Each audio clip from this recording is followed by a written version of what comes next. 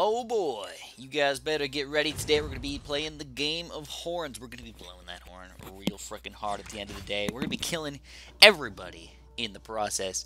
So if you guys don't know, this is Iron Marines. We are back at it again with I forget which mission. The third mission, I believe.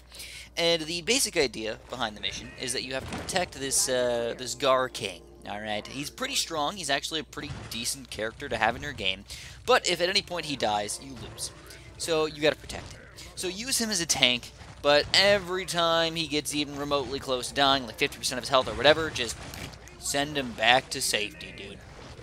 He also eats some pork chops every once in a while, so it makes him heal up really nice and quickly, and that can save your butt in a lot of situations. So the weird thing about this level is actually that the ice makes you move so gosh darn slow. I mean, look at the Marines. You can see the Rangers. You can see like the drastic difference in speed.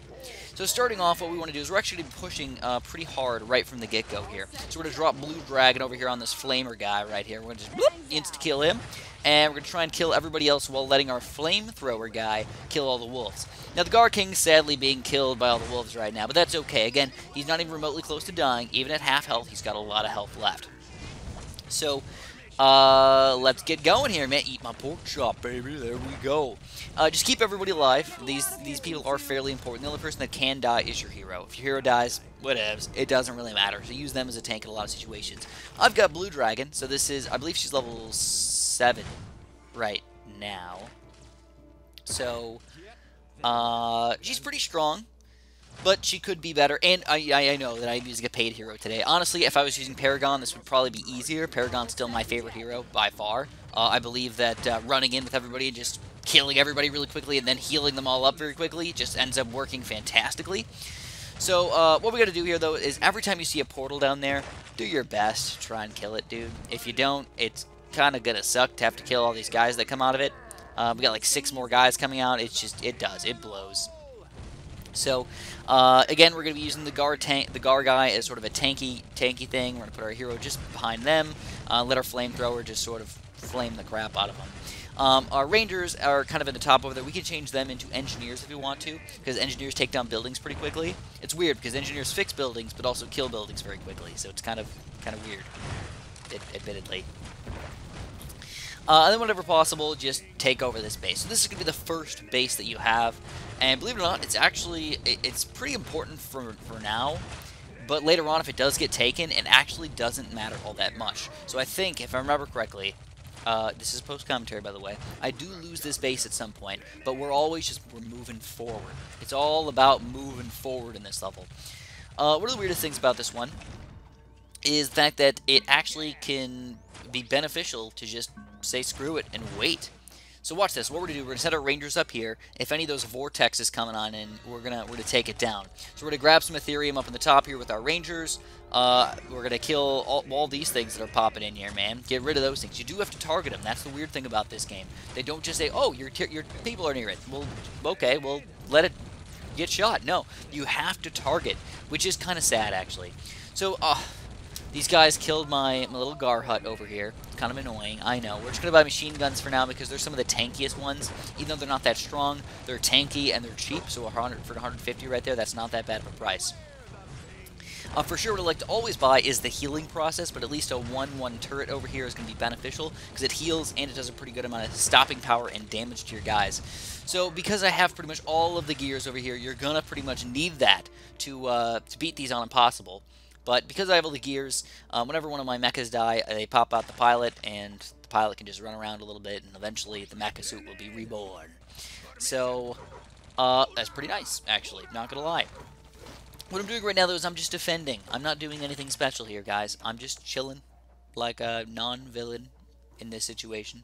Hopefully. I mean, it depends on who you're looking at, man. Right now, what I'm doing is I'm space invading you know, all of these people's planet over here, or Aurora Borealis, and I'm just killing all their peeps. Kind of. Well, no, wait, hold on. If I remember correctly, I didn't read all the lore up on this thing, but the Gar people are the people who live here. You know, he's the king. And you've got all the huts that you build are the Garlings. I don't know what they're called, but the Garlings, we're going to call them that. The names in this one have been very off the frickin' wall. I have not even tried to memorize them. I will never memorize them. So, please forgive me. Anyways, while waiting for Ethereum, you're going to notice we're getting about 4 per second or so right now. Try and get your HUD up, at least up to 3rd tier. If you want to, you can use the bottom HUD as well, but I'm just going to completely ignore that thing, because the wolves and the other people are just going to come in and take it down. So, on Impossible, it's not going to help you out. On lower levels, it will probably help you out quite drastically. So, I would recommend actually getting that upgraded. Here we go. Last level is official. It's time to go. So let's get set up. Right now, what we're going to do is... the nice thing about this area is that right now, we're safe. Nothing's going to come out. Nothing's going to happen. We can just chill here and do nothing for a while. But as soon as you explode the wall, the game changes. It changes a lot. So what I'm going to do is I'm going to try and run in here with Blue Dragon. If you want to use your hero, you can. If you want to use... I don't know, channelers or something like that, just have them run through here. That's all fine. It's all fine and dandy. But basically what you got to do is you got to grab the extra unit. So I've got my 4th unit over here. We're going to pop this girl back on action down here. And we're going to go grab the 5th unit as soon as we possibly can as well. She's pretty decently tanky over here, so she can survive for a few seconds while I'm slurping up this thing. And then what we're going to do is we're actually going to try and run all the way to the very back over here with our guys. We don't care if they die. Just screw it. Just let them die. I don't really care. I should be spending my Ethereum, but I'm doing a bad job at it. We're going to try and break down this wall if we can. I don't care if it doesn't get broken down, but we're going to try our best. And what we're going to do in the meantime is we have to defend. So the best way to defend, my friends, is, surprisingly, with the mecha units. One of each. One flame starter, one shell storm, and boom, you pretty much got it covered. Eventually, it's not too bad to have a couple extra shell storms in here because you're going to have a lot of these flying units coming in. So that sucks when that happens. So here we go. Ethereum is coming in pretty fast, though. But look at the amount of units that are coming in here, man. Like, we alerted a lot of them. And I did that on purpose. I ran them all the way in there. So I don't know exactly how Iron Marines is coded and how enemies come at you and whatnot. But it seems like it's fairly consistent that there's always going to be enemies coming at you. But if you kind of just... But every once in a while, every, like, certain place you get to, you hit, like, an enemy release point. Where if you get to this area... you release an extra set of enemies. So not only do you have to deal with the extra sets of enemies slowly coming out against you, you're going to have to deal with this thing. So instead, what I like to do is I alert the fact that all those extra enemies are coming out. I kind of just get rid of them, let them just come out into existence, and then I kill them with my units. I use it as a defensive approach here. I've got all my units kind of over here. We got 3 mecha suits. We've got 1 tanky guy kind of in the front over here. We've got 2 shell storms sort of in the back. We're still using our hero over here. And we've got an extra set of snipers in the back here. Hopefully do some extra damage. It's getting a little crazy right now, so we're going to back up a little bit. Seems like, ooh, hope he doesn't die there. Get him, get him, get him, get him, get him. Run, run, run, run, run. Is he going to die? 2 of my shell storms just died. But it looks like they might survive. And boom, we get the shell storm back in action. So this is exactly what you want to see, guys. We want... It's going to be a little bit rough to defend here, but that's because we just alerted every unit in existence to come at us. So come at me, bro. Come at me. Both of our shell storms are back and ready to go. And we're going to pop this guy down to heal up. So keep in mind that whenever you have any sort of base whatsoever, it's really nice to get a 1-1 base upgraded. It's 50 Ethereum for each of the upgrades, but you get an extra big chunk of range, and the shield is amazing. Amazing grace. No, it is. It's really nice, guys. I highly recommend it.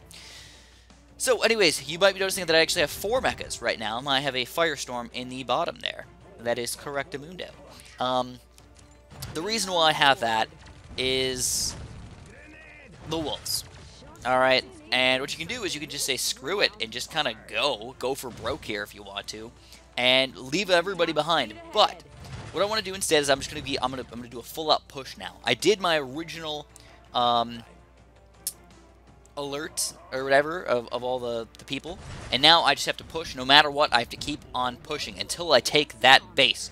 This is important. It's going to be a lot of micro. Don't lose any units here. If you do lose a unit, make sure you replenish them very, very quickly. There's some guys coming at me and whatever. I don't care. But what you want to do is you usually want to use one of these green mechas up in the front. He's very, very tanky. Put 2 shell storms behind it. If you want, you can put a 3rd shell storm or use another fire starter. Either which way, make sure you take down these units as fast as you possibly can. If you want to help tank just a little bit, if you got the extra Ethereum, buy one of these buildings and buy one of the characters inside. Now, the Rangers are not super duper important. I try and keep them alive, but if they do end up dying, I just build something else instead. You know, I can buy another mecha, or I can buy some channelers or something, you know? So here we go. My Shellstorm is pushing up to the front there. I'm going to change him into a tanky unit while he's going to just survive here for a second. Hopefully he does. If not, what we're going to do is we're just going to, hope that the pilot inside is going to stay alive. So drop my hero back in action. Another mecha is going to push over here. We got one last guy over here, and the Gar King is coming through right now. So we're going to move our hero back over to protect the Gar King. Now everybody is just overflowing me in the back over here. We're going to hope that we can survive for just a few more seconds. All right. It's getting a little spicy right now. But we don't care about that base as much anymore. It means we lose all of our Ethereum, so we can't build anything else. But as long as we keep every unit alive, we won't need any more. So I don't know what the heck those Rangers were doing. But I just sold them, and I decided to rebuy another Flame Starter to keep myself alive over here. So we're going to buy another machine gun turret to stay alive. Hopefully this works out. But again, all of our mechas are over here. We got the Gar King and our hero. This is 6 total units. And with 6 units, you can take down a lot of stuff. Now the mechas are slow, which sucks. But they are strong, which is awesome. So combine those two things together, and you get a pretty awesome team right here. So again, we're just using our Ethereum to just defend as long as we possibly can over there. I want to make sure I get at least 150 Ethereum by the time we start this little battle over here. More units are coming out against us. So do your best to take down any of the portals that come in here. If you destroy the portals, there's not going to be that many units coming out against you, and then you can take it down just a little bit faster. All right. So yeah, I'm just going to town on this thing. I do have to take over this base, though. If you try and push without taking over this base, you can run into a little bit more issues. So I'd rather take over this base and just use it as a defensive post for myself. But if you go back over and look at the left side, again, it's just like we're basically dead at this point. Like, do we try and defend? Do we not try and defend? It's up in arms here, guys. Whatever you feel like doing. If you don't defend, you're gonna have more wolves coming at you from behind here, which isn't horrible. The wolves usually aren't that bad, you know. But here we go. We take over the base. All right, so now we're making extra Ethereum. We have a possible 300 total Ethereum that we can have. But again, what we're doing is we're pushing, boys. Let's go, let's go, let's go. We use our hero to try and take down this wall right here. All we have to do is get to that horn. That's it. So let's get inside and get our hero into that horn action right there. Now, what we're going to do, though, is we're going to activate, again, those big chunks of units coming out against us. Once we take this down, they're going to be all over us. So what we're going to do is we're going to defend. We're going to use 2 machine gun turrets. We're going to get our thing up to 1-1. So, again, we have shields on top of these guys. And we're going to try and push as far forward as we possibly can. Sadly, my hero dies. So now I'm going to kind of, like, come back just a little bit. I'm going to come back a little bit. And we're going to defend for a second while everybody's sort of attacking us. It's okay. No big deal. It sucks a little bit. We want to push forward still. But you can tell our left side of base is gone right now. So all we can do is do our best excuse me, to defend our home base. So as soon as my turret's about to die, I get an extra bonus shield right here. I buy the next level shield, and that takes care of all the machine gunners. All right, so hero dies again. Yes, poor micro from Chris over here. He sucks it up. Units are coming at us from every direction, but it's okay, guys. All we have to do is, again, just push forward, take down those rocks, and push the Gar King forward. And we're just about ready to defend. Alright, just about everybody's gone that we need to have be dead. Alright, little hero buddy, let's do this. So big chunky units here. But we're ready. Again, all we have to do is defend the Gar King while we push. So even though the mechas are slow, what you want to do is you want to have like one sort of stop at a time to hopefully attack or at least get inside the base here, and then just have them all just tank all the units, kill all the units, and hopefully win. Now, we don't even care about that base. It's gone. Like, it doesn't matter. Take down these rocks. Alright, go, go, go. Take down the rocks. If you got any abilities, use them up if you want to. Use your drop turret. Drop a drop turret on that thing. You do have to take down more than one, though, to actually get inside with the Gar King. Or actually, no. Maybe you don't. Then as soon as you get that, Gar King walks in and blows the big fat horn, and Mama's cooking some dinner at home. Alright. There we go, guys. That's how you do it on Impossible. It may seem like it was a little bit hectic, and that's because it was. It was quite hectic, but we did it in less than 15 minutes, which is a pretty solid amount of time, in my opinion. And look at all these guys coming out. They're still like, almost dead, too. That's the hilarious part. If you enjoyed, subscribe and have a super duper delicious day.